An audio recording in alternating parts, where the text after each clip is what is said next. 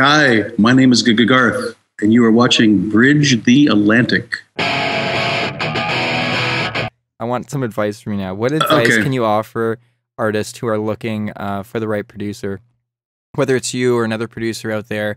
Because at the end of the day, like you said, it is about the song, it's about the album, and the artists Yeah. are going to producer to that. It should be who's best for that song and album, songs or Right. album. You know, some people work with multiple producers per album. How can they find someone who's going to be the best fit for them?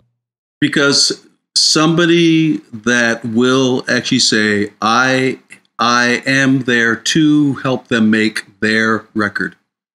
When somebody comes in and says, this is my record, I'm going to tell you what to do. Run away as fast as you can. Because every single record I've done, I always make sure that it sounds like them.